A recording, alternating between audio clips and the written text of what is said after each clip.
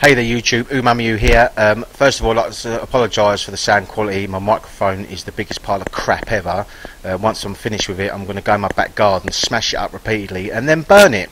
So basically this tutorial today allows you to play your backed up UMD games directly from your memory card on your PSP. Now the pros for this, if your PSP laser is gone and can no longer read a disc, and you know someone who can help you back your original copies up, then you can play it directly off the memory card and you don't have to use the laser or anything. And also it probably saves a little bit of energy because you're not running the motor or the laser, you're just running it straight direct from the memory card. So longer gameplay, wicked.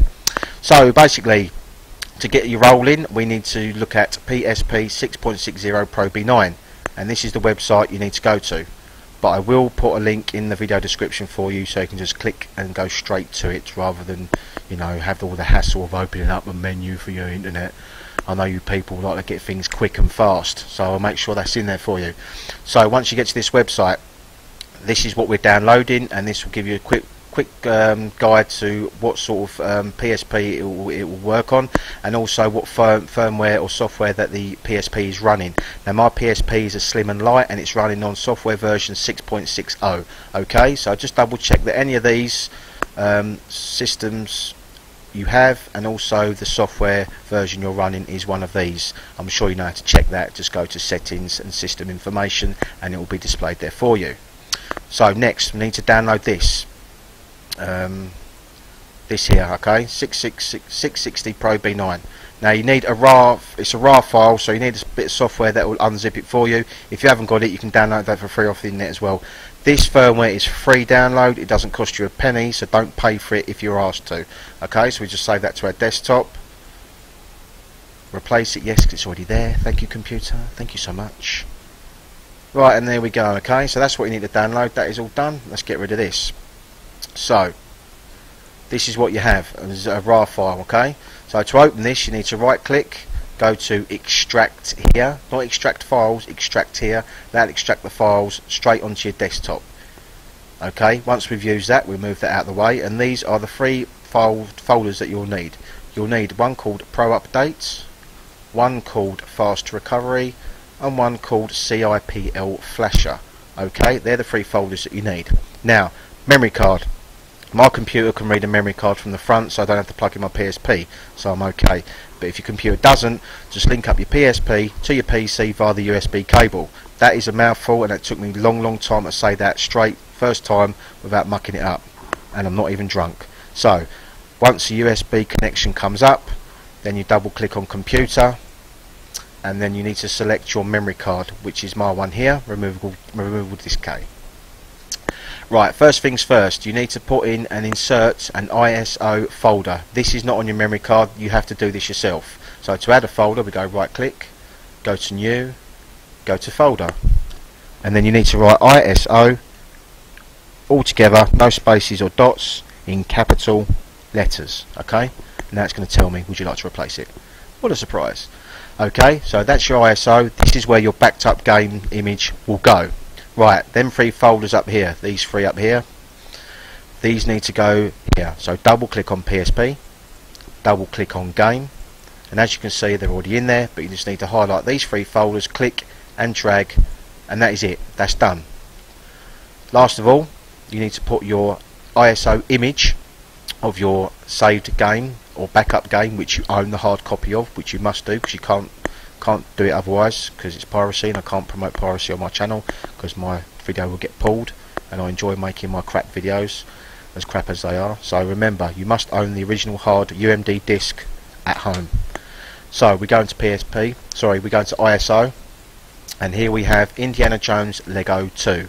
Now wherever you save this image, whether it be in a PSP games folder like I have here, you just simply click and drag it.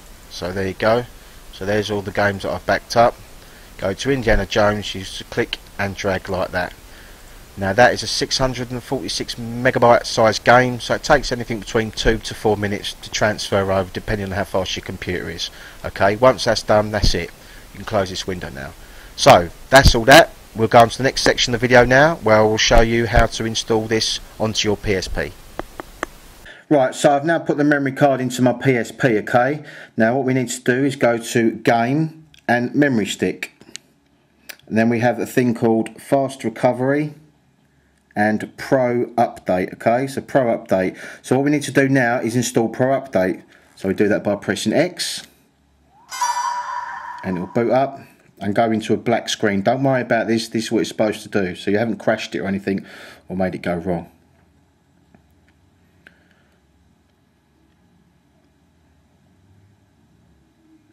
Right, ready? Press X to launch CFW. So we press X to start.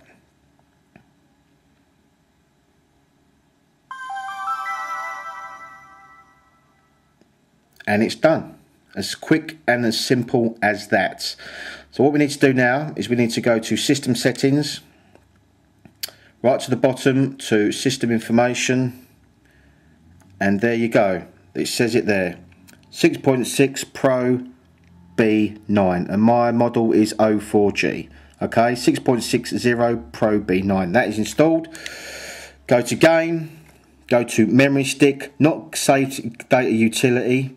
It's got to say Memory Stick. Click on that, and there we have it. Indiana Jones running with no UMD, and I'll prove it to you. There you go. There you go. Okay.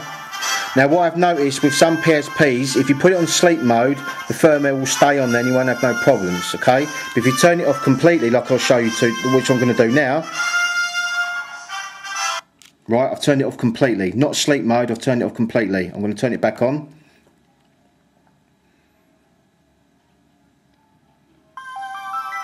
For some PSPs, it won't be a permanent thing. You have to reboot it, and you have to reboot the firmware. But, like I say, it's literally seconds. So go to free memory stick. As you can see, me Indiana Jones has disappeared. Now, if you select fast recovery, like so,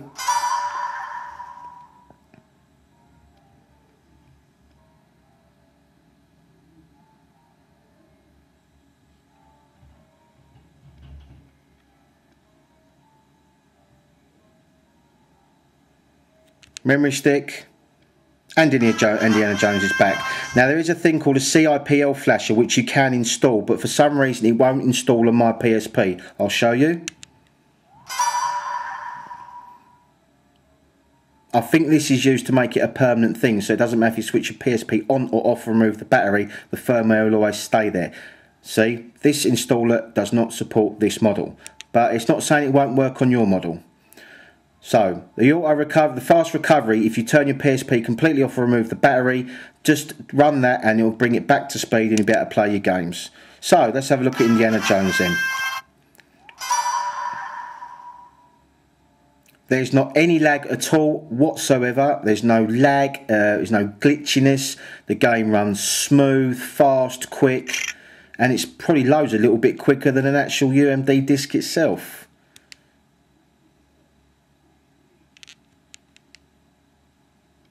Great game. I think I paid about £25 when it came out. Second hand as well. So there we go. That's a new game. Great video sequence. As you can see, that is not lagging whatsoever. And there we go.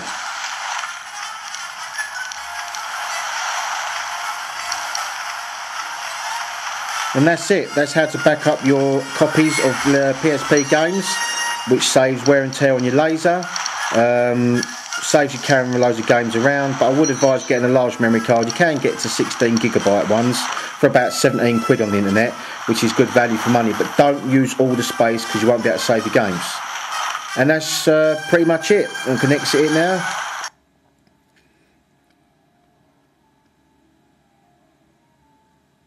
And there we go.